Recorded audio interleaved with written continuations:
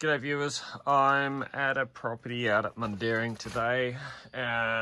This is a Huawei system with a backup box, 3-phase, and a little Huawei battery there also.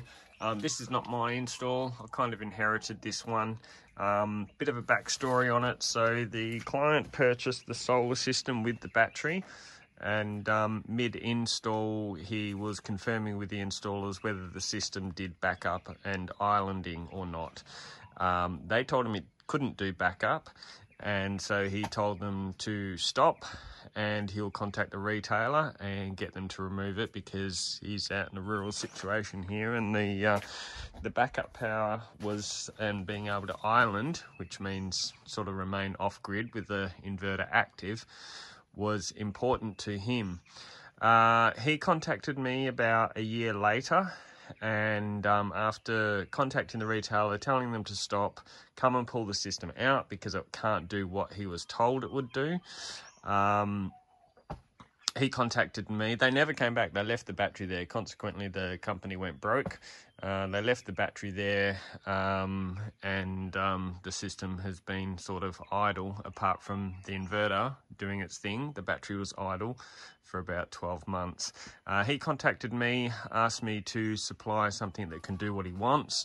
I looked into the Huawei product because I wasn't actually familiar with it, and discovered that it can actually indeed do backup and it can island. So then it was a matter of getting it all up and running. A lot of the comms cables had been run but not connected.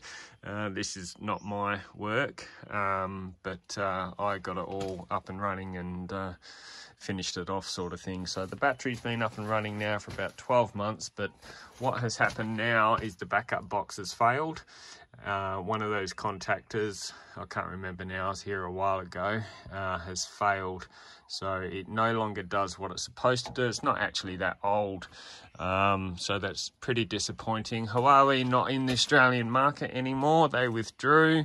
Yet another solar industry retailer to disappear from the market. They did re-emerge. They are now called an iStore. So the iStore products you see from SolarGain is just a rebadged Huawei. So I have managed to source a new backup box. Not cheap, very expensive exercise for them, unfortunately. But with the replacement with the new one, at least they'll have some spare parts now. These contactors, they're not sort of your regular DIN mount contactor. They've got a special sort of mounting bracket that you can see at the back there. So it wasn't a case of just being able to replace a contactor. Not that I could work out anyway. Maybe someone watching this will be able to give me some other information that will enable me to do that in the future, but I couldn't see a way around it. So the best option was just to buy a new replacement backup box. So that's what I'm doing today.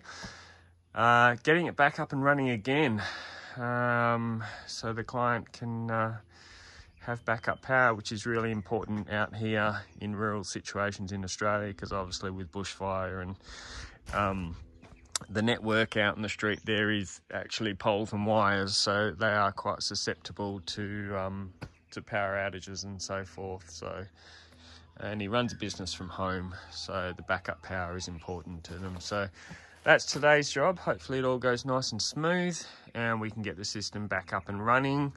That is me. If you need me for any of this sort of work, fixing other people's mistakes, getting batteries to do what they're supposed to do, and just general fault finding in the Perth and Wheatbelt area, I can help you with that. Cheers, guys.